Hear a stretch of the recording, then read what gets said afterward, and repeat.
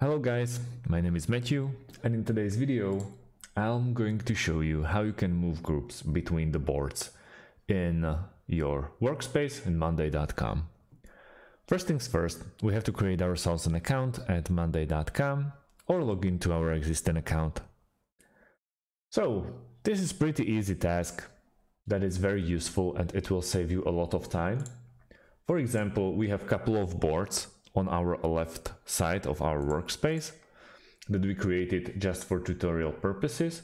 And as you can see, the trial board 2 has no boards in it or no groups in it. You can basically add it or delete it. It's completely up to you. But if we want to, let's say, put this group title, I don't know, we can call it purple, and we can call this blue.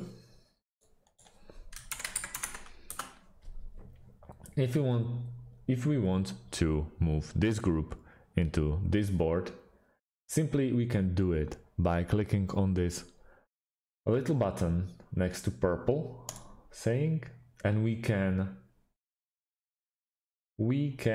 move group to board.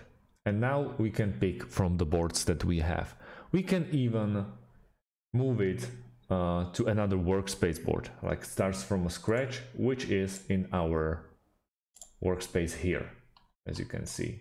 It's pretty easy, but let's not get confused.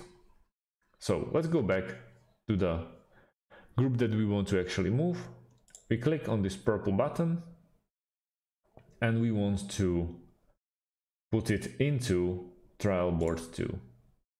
So we are successfully moved the group to board 2. You can always undo it, which will make it back. You can drag it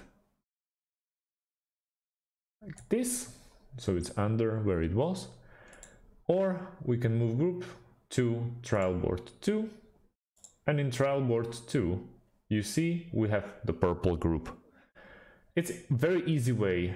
We can still undo it, so it will return to its previous position. You can always move it and so on. So that's about it.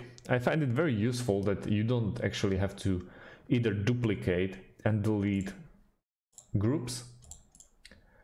You just can basically move it where it belongs. So guys, hope you find this video helpful. Thanks for watching and see you on the next video.